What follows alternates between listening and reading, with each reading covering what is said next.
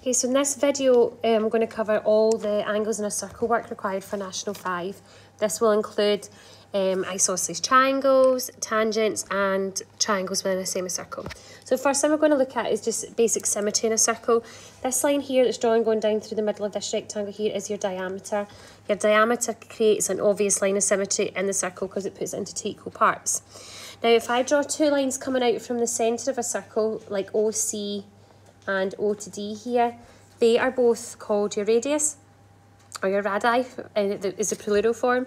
So they are both the exact same length. So what happens there is we have created an isosceles triangle. So I'll put those two marks on there just to denote that this is isosceles. The line CD is called a chord, and it's the one that joins the contact point of your radius and your circles together. And we should have hopefully made that before if you've seen Pythagoras within a circle. So we are going to be looking for radii, radiuses, for the next couple of examples to identify isosceles triangles. So I've got two examples here, and what I'm after are the missing angles. So on this one, from O to the outside, we have an isosceles triangle there. Now this will take you back to probably first year angle work. The other two angles, A and B, are obviously matching, using the line of symmetry that's running down the middle. So to get them, we're going to do 180, take away 120, which is 60. And because they match, we can simply half the 60, which means that A and B are both 30 degrees. So A is the same as B, which is 30 degrees. On my second example, again, O to A is a radius, O to B is a radius, O to the outside here is a radius, but there's not much point adding that on because it's not really going to do anything. So from there, the first angle I can get is this one in here. It is on a straight line with 140, and we should remember that a straight line makes 180. So this one in here at the top of the triangle is 40. And the same as we did in the last one, we're going to do 180 take away 40, which is 140. And then if we half that, that gives us 70. So the angle that I've got marked is X is 70, but so is this one at B as well. So these are both 70 degrees. So I've got some more examples. If you want, you could pause the video at this point and try them, and then unpause it and see the next bit where I'm going to put in the answers. So this first one's actually quite a nasty question. We've got two radiuses here, so that's an isosceles triangle. Also, if you imagined a line right down the centre of this, that means that that big triangle is also isosceles, because you've got the point from right above the centre going straight to the outside, points of the radiuses, so that is also isosceles. So I'm going to put an extra mark here to show that that's also an isosceles triangle. Now the first one I'm going to do is using symmetry, that this one over here is 40, 40 add 40 is 80, so this one here is 100.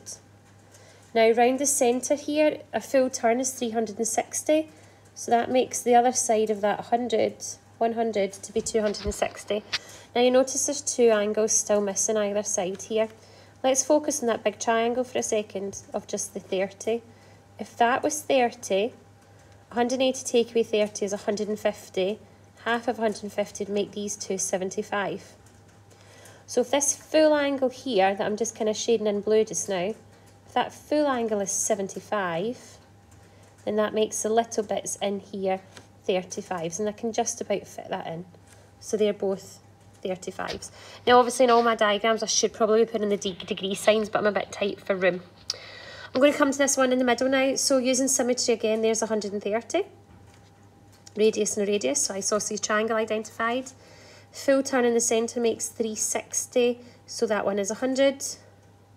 180 take away 100 leaves me with 80, half of 80 is 40. So you can see I'm quite keen on the 140-40 triangle. Okay, one last example. Radius here, it's 100 at the top again.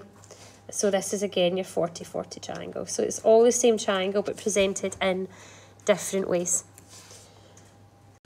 So the next lesson would be to talk about triangles within a semicircle.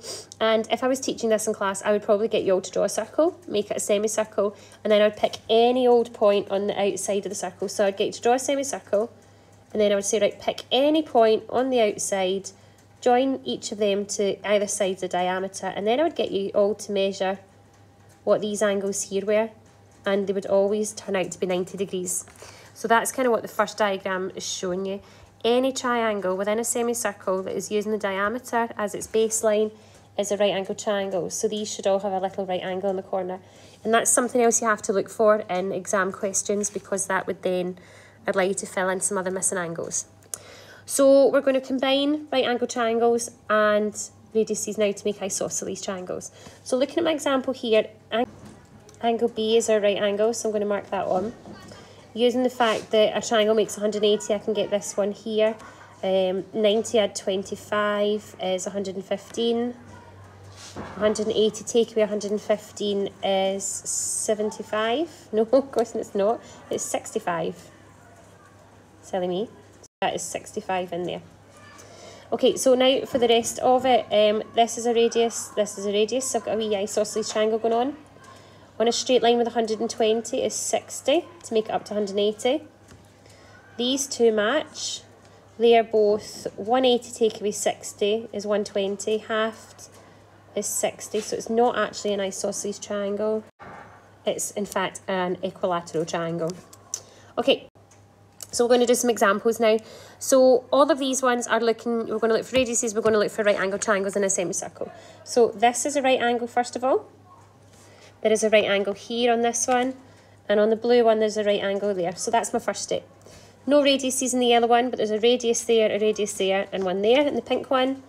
The blue one is very like the pink one, but spun upside down, and the pink and the blue ones are leading into really common past paper questions.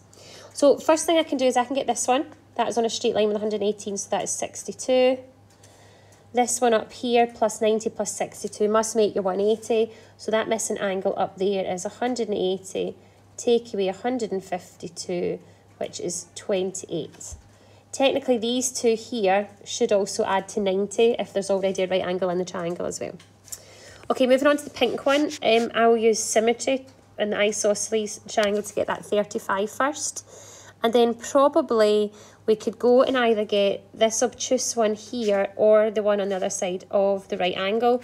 It's up to you. We'll all do it differently. You might go one way and your neighbour or your friend will go another. So I'm going to go get the one up with the 90 just now, because we're looking at the 90-degree angles.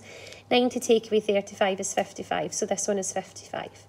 I'm then going to use my isosceles triangle to fill in the other 55. And the missing angles at the centre, if I use the two 35s, that makes 70. So this one's 110 and that one's 70. And it definitely works because your 55s added together make 110 plus 70 is also your 180. So that's that one. But the order I fill them in might not be the order you see them in. Okay, working on the blue one, the first angle we have to get is this one here. So 180 take away 155 is 25. Using symmetry, there's also a 25 over there. 25 add 25 is 50, making the one at the top of the triangle 130. On a straight line with 130 is a 50. Now the missing two angles, you can either do 90 take away 25 to get this one, which is 65. Making the other one 65, and I'm just going to double check. Two 65s are 130, plus your 50 makes 180. So that is us now looked at ones with right angle triangles in a semicircle. The last thing to look at is tangents. A tangent is a line that just touches the circle at one point only.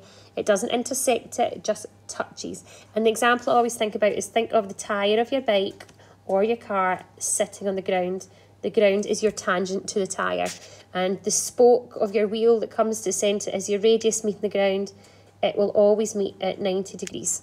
Okay, so that's what's drawn in the diagram there. Your tangent can be any old way. Sometimes they draw them over on the diagram like this. If in doubt, remember you can always just spin your page around to get it into the format of like the tyre sitting on the ground. So I've got two examples down here. So the example down the bottom, first thing, here is your radius. I'm going over with blue. Here is your tangent, so there is your right angle. So I've got a wee right angle in there. 90 plus 37 is 127. Take that away from 180, gives you 53. So the missing angle is 53, and I can't put that in because I've put an X on the diagram. If we were filling in all the angles, there is another one on the straight line with 153. If I make that 53 there, This one in here is 127. On my second example, here is your radius, here is your tangent. So these are both right angles down here at the bottom. You have a radius and a radius, so you've got an isosceles triangle going on as well. On the straight line with 110 is your 70. 70 away from 180 is 110. Half of that makes these two both 55 and 55. Not so easy for me to fit in very accurately, I'm afraid. I'm going to try that one again. So 55 and 55. Using the fact that this is a 90-degree angle down here, 90 take away 55 is 35 in here. The angle X is on a straight line with 55, so that is 125. And the missing angle here, you can either get using this 35, 125 triangle, which gives you 160, making that 120, or we could have just looked at the big right angle triangle we had here with 70 at the top. 70 and 90, that one there must be 20 at the end as well. So I'm just filling in all the missing angles, and I know I've got certain ones marked X, but where possible I'm going to fill them all in to help you out. Oops.